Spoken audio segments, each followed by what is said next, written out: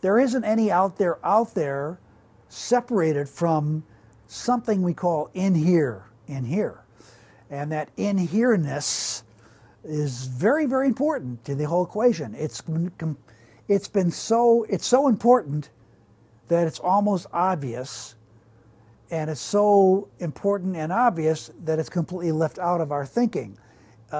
It began when we began looking at the world and saying, what's going on? And as we began looking at that, we never asked ourselves, who's asking the question? What's asking the question? How is it possible that a question is even arising, and where is that arising from?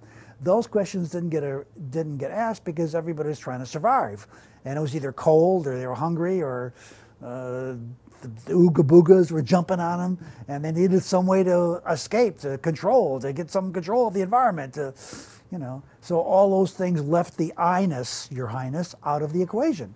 And when you leave the I-ness out of the equation, then you're leaving out the big mystery.